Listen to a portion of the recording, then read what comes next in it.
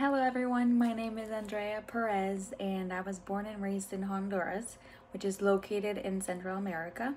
I moved to Florida at the age of 17 in order to attend college. My younger brother and I both live in Estero, and my oldest sister lives in Texas. Some of my friends are still in Honduras, and I also have some friends here in the area. Both my parents still live in Honduras as well. Some of my personal interests include kayaking, cooking, working out, running, and anything that pretty much involves being outdoors.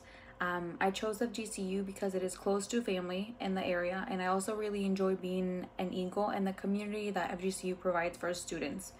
As far as my education, I finished my undergraduate degree in 2016 from FGCU in health science with a minor in psychology, and I recently decided to return to school for a master's in business administration.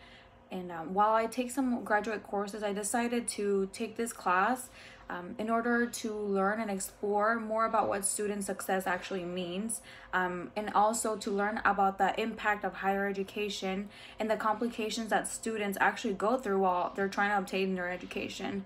After watching this video, something that actually resonated was the fact that most people think that you have to graduate within 4 years, or that you have to start attending college right after you graduate high school, but that's not the case for a lot of us who have family members. Some of us have children or other members that we have to take care of.